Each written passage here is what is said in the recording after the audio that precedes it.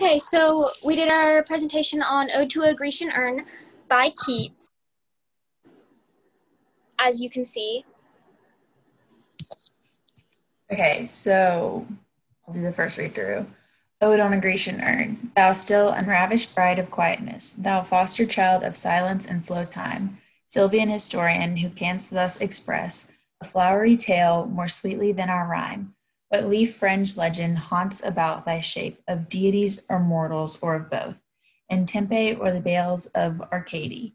What men or gods are these? What maidens loathe? What mad pursue? What struggle to escape? What pipes and timbrels? What wild ecstasy? Heard melodies are sweet, but those unheard are sweeter. Therefore, ye soft pipes, play on, not to the sensual ear, but more endeared. Pipe to the spirit deities of no tone. Fair youth, beneath the trees, thou canst not leave thy song, nor ever can those trees be bare. Bold lover, never, never canst thou kiss. Thou winning near the goal, yet do not grieve, she cannot fade. Though thou hast not thy bliss, forever wilt thou love, and she be fair. Ah, happy, happy thoughts that cannot shed your leaves, nor ever bid the spring adieu, and happy melodist unwearied, forever piping songs forever new. More happy love, more happy, happy love, forever warm and still to be enjoyed, forever panting and forever young, all breathing human passion far above, that leaves a heart high sorrowful and cloyed, a burning forehead and a parching tongue. Who are these coming to the sacrifice? To what green altar, O mysterious priest, leadst thou that heifer lowing at the skies, and all her silken flanks with garlands dressed? What little town by river or seashore, or mountain built with peaceful citadel, is emptied of this folk, this pious morn? And little town, thy streets forevermore will silent be, and not a soul to tell why thou art desolate, can't e'er return. O Attic shape, fair attitude with breed of marble men and maidens overwrought, with forest branches and the trodden weed, thou silent form dost tease us out of thought, as doth eternity, cold pastoral. When old age shall this generation waste, thou shalt remain in midst of other woe than ours, a friend to man, to whom thou sayest, beauty is truth, truth beauty. That is all ye know on earth and all ye need to know.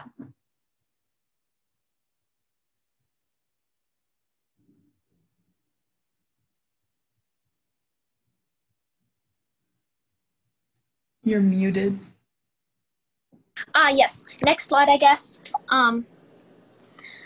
So I made a bunch of little thingies in photography class to more interestingly show Keats's backstory, tragic backstory. He was born in lower class London in poverty. He went to medical school, but he only lived to 25 years old. And so that is actually a picture of him on the side. He looked very, yeah. He was an orphan after 15, which, as I so eloquently put, everyone I love is dead. His father died of a skull fracture, and his mother died of tuberculosis, which is kind of the basis for a lot of his sadder poetry and existential poetry. And he also died of tuberculosis when he was 25 years old, which is really sad because he had next slide. So he had a huge fear of being forgotten by the world. And so a lot of his writing reflects that idea that he did not want to be forgotten, which he wasn't, despite the fact that he only lived 25 years and he only wrote poetry for 4 of those years. So the poetry type is romantic poetry, and that was a movement to reclaim emotion and artistic expression. In the 18th century, he's one of the most famous poets from that era. It would often glorify nature, so we've seen this also in a lot of American paintings, but it's also mainly about acceptance of emotions, which was important to him because he was aware he was dying of consumption for most of his life. And so while he was writing all of his poetry, it's actively tinged by that idea that he knew he was going to die quickly. It has an emphasis on aesthetic beauty, so when we read through the poem again, we'll see that he uses a lot of adjectives, that's the word. And odes were a very popular type of romantic poetry. Keats is the one that writes the most of them, so this is Ode to a Grecian Urn, and he's like the titular writer on that, yeah. So the literary devices, one example was assonance, which is repetition of vowel sounds in the same line. And so more happy love, more happy, happy love in line 25. And it's repetition of the vowel sound of O. And then symbolism, using symbols to represent an idea. The urn obviously is the biggest example in the poem, and it represents art and the relationship between art and love and life. And then, there's some nature symbols as well. And then a paradox, which is a self-contradictory phrase, a statement that seems self-contradictory but still has meaning. And so heard melodies are sweet, but those unheard are sweeter, which is, a paradox, because if you can't hear a melody, how are you supposed to know if it's sweet? And then I don't know how to pronounce this, but it's a chiasmus, but it's a clause that's repeated in reverse. And so you find that in the last line, beauty is truth, truth, beauty, which is a really well-known quote from this poem. Okay, so I'm going to do the second reading of this now that we have more information on it. Thou still unravished bride of quietness, thou foster child of silence and slow time, sylvan historian, who canst thou express a flowery tale more sweetly than our rhyme? What leaf-fringed legend haunts about thy shape, of deities, of mortals, or of both, in Tempe or the dales of Arcady? What men or gods are these? What maidens loathe? What mad pursuit? What struggles to escape? What pipes and timbrels? What wild ecstasy? Heard melodies are sweet, but those unheard are sweeter. Therefore, ye soft pipes play on, not to the sensual ear, but more endeared. Pipe to the spirit ditties of no tone. Fair youth, beneath the trees thou canst not leave thy song, nor ever canst these trees be bare. Bold lover, never, never canst thou kiss. Though winning near the goal, yet do not grieve. She cannot fade, though thou hast not thy bliss. Forever wilt thou love, and she be fair. Ah, happy, happy boughs, that cannot shed your leaves, nor ever bid in the spring adieu, and happy melodies unwearied. Forever piping songs forever new, more happy love, more happy, happy love. Forever warm and still to be enjoyed, forever painting and forever young, all breathing human passion far above, that leaves a heart high, sorrowful and cloyed, a burning forehead and a parching tongue. What are these coming to the sacrifice? To what green altar, O mysterious priest, leadst thou that heifer lowering at the skies, and all her silken flans with garlands dressed? What little town by river or seashore, or mountain built with peaceful citadel, is emptied of this folk this pious morn? And in a little town thy streets forevermore will silent be, and not a soul to tell why thou art desolate can e'er return. O Attic shape, fair attitude with bread, O of marble men and maidens overwrought, with forest branches and the trodden weed, thou silent form dost tease us out of thought, as doth eternity, cold pastoral. When old age shall this generation waste, thou shalt remain in midst of other woe, then ours a friend to man, to whom thou sayest, beauty is truth, truth beauty. That is all you know on earth, and all you need to know. And that is the, yeah.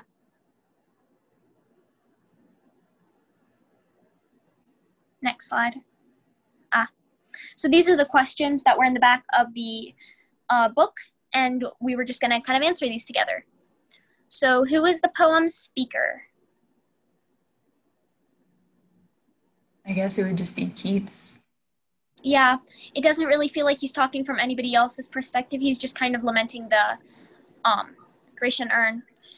And what he's observing is that, like, the people on the urn will never change, but he will, and die. Mm-hmm. Yeah, asks a lot of questions. What questions you think about, I guess? Also, he's addressing the people on the urn, I feel like. Like, they aren't going to talk back, but he's definitely addressing them. Yeah, especially in, like, stanza 2, he's talking, like, directly to that couple. Yeah.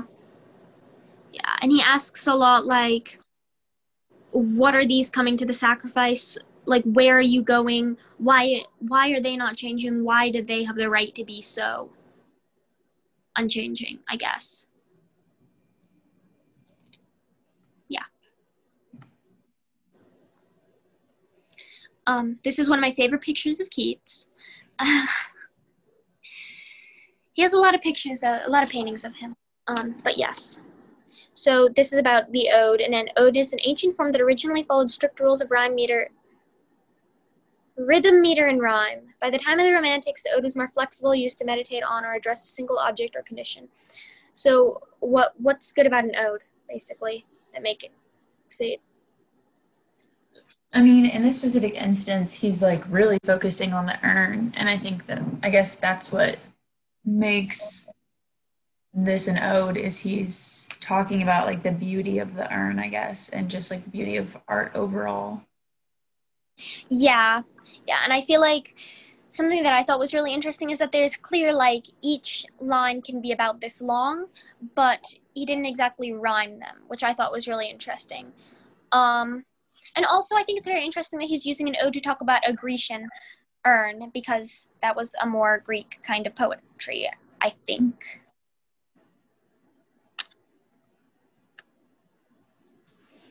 The last two lines, beauty is truth, truth, beauty, that is all you know on earth and all you need to know, are among the most enigmatic in all of poetry, both for their content and for the many possibilities of who is addressing whom.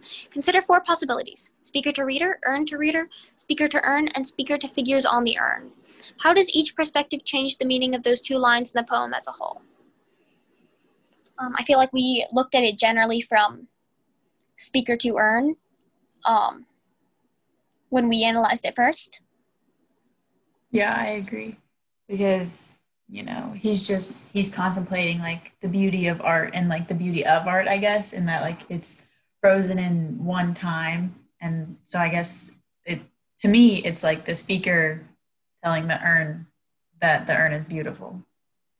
Yeah, I think one of the most interesting things is taken as the urn talking to either the reader or the speaker, because it feels a lot less like a lament at that point and more of like a teasing, kind of, I guess. Yeah. Like, oh, we're going to be beautiful forever. You'll die. Right. You know? And I mean, you talked about how Keats didn't want to be forgotten and he had a lot of death around him. So I'm sure that death scared him. And so I think that, that's shown a lot in this poem. Yeah, and I think it's also a lot about like how not only death scared him, but he's looking at this thing that was remembered throughout the centuries, and he's like, how can I be like this? How can I be remembered through the centuries, unaging, unmoving? Yeah.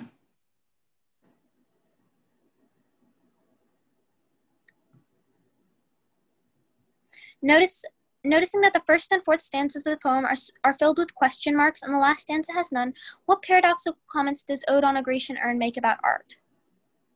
It's interesting. Mm-hmm. So what I'm thinking is, so what I'm thinking is that it's kind of talking about how, like, I guess art can be answered, but you're really looking for the answers the entire time. What do you think? Yeah, because, he never really answers the questions. And so, yeah, that makes sense a lot because, yeah, I mean, I don't know. It's just like, it's so up to your interpretation. And then, I don't know the words, Yeah, it's very much like he's being like, yeah, these are all questions I have, and me writing this is not going to change it or answer anything. Yeah. While the urn described in the poem is imaginary, Ode on a Grecian Urn was supposedly inspired by Keats' visit to the Elgin marbles on exhibit at the British Museum. What does this context add to your understanding of the poem? So for me, it's very interesting. I didn't completely look up this urn, but I did look it up to make sure it wasn't one of the other urns I've studied. I've studied a couple urns just because you go on Wikipedia loops, and it's not one that I have previous knowledge on. But like, I think it's really interesting that this was something on his mind even when he was just looking at that urn. Like, he looked at historical artifacts, and the entire time, I'm sure he was thinking, I am going to die. I am going to die. Yeah, I think just knowing that perspective changes like how I perceive the poem in general.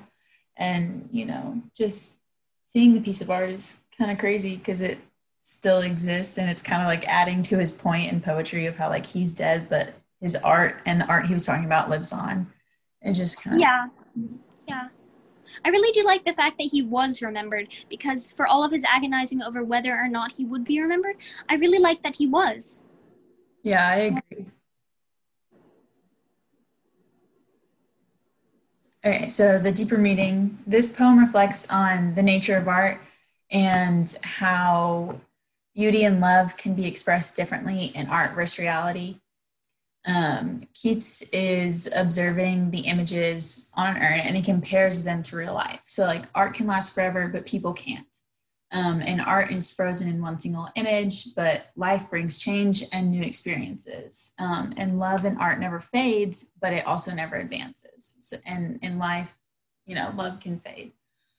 And so that's shown in this part. It says, bold lover, never, never canst thou kiss, thou winning near the goal, yet do not grieve. She cannot fade, though thou hast not thy bliss. Forever wilt thou love, and she be fair. So it's basically saying, yeah, you can't really kiss or do anything like that, but you'll love each other forever. And, this girl that you love will always be beautiful. And, that's just what art can do.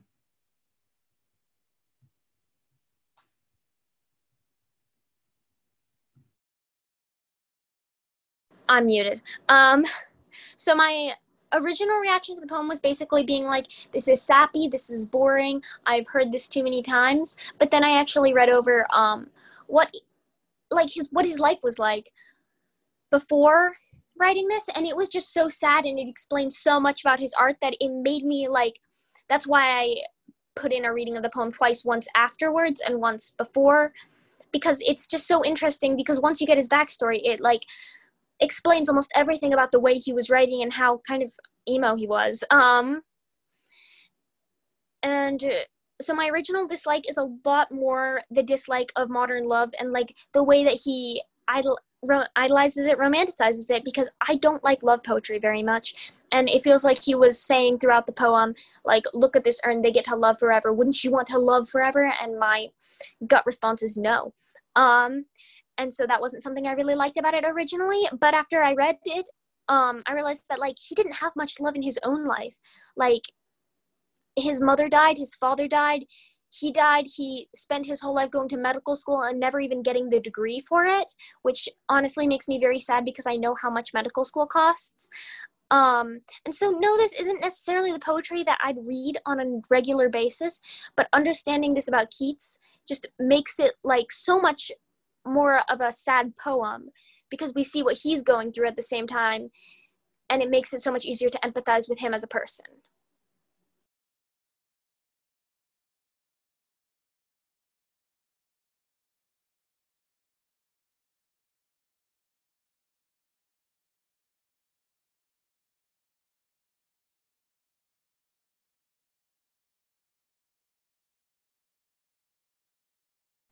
Okay, sorry. So my initial reaction to the poem was I didn't really like it because I didn't understand it at all. Because reading it the first time through is very hard to comprehend anything that he's saying. But after I read it a couple times and I understood it more. I actually really enjoyed reading the perspective that he took, because I think it's interesting to just look at art and be like, they're frozen in a spot. And that's really cool because it looks good and it looks nice and it's something that never fades and it'll always be remembered. And like Jess was saying, seeing like his own life is really interesting to see like why he would get that perspective. And I just think it's an interesting perspective to take because I've never really thought about that. And just the two ideas that reality and art are opposites, but it's hard to really think about which one you would rather pick. It sent me into like deep thought and thinking about, stuff like, nothing really matters. It sent me on one of those like spirals. And I enjoy those thoughts sometimes. So I just want to add something because like I was thinking about it while you were talking. Um, and not to add too much of my personal reading in here, but I just finished the picture of Dorian Gray, and that's really interesting because it's also a lot of like, oh, our art and reality differences and what would be the consequence of becoming art yourself. And I thought that was really interesting because that's also kind of what this poem is talking about, although in a less, murdery way.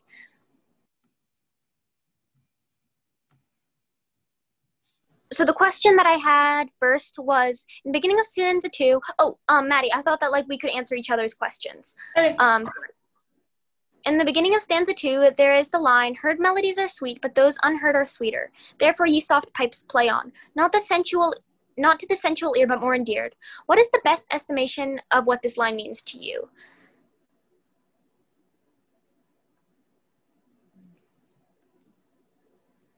So A, singing is good and it makes me feel emotions, therefore I implore the pipes to continue to play. B, I like music. I play more than other music. C, music is good, but the unheard song the urn is singing is better. And D, if a person cannot hear the music, what is the point of playing it? My best guess would be C, because Yay! about the beauty of art. Yeah. Yay. What is the message that you find in this poem? A, love is important and one of the best things that you can have in this world. B, we are all immortal in this world, so long as there's somebody to remember us. C, change should not happen in the world, and it is a person mad with love that believes things should be fleeting. And D, the people on the urn never have to worry about the changes happening in the world while we mortals still must deal with this. That one's trickier.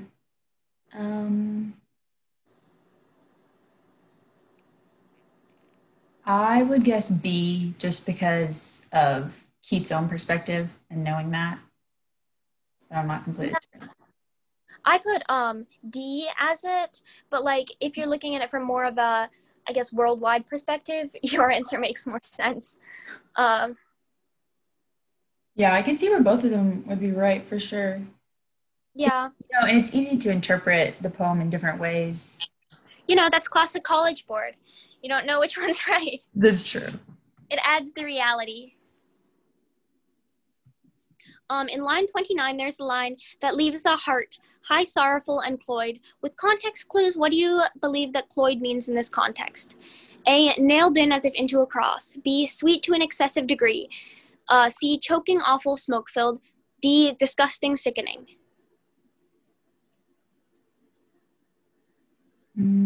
My best guess would be between C and D. I'll go C. It's actually B, because, yeah.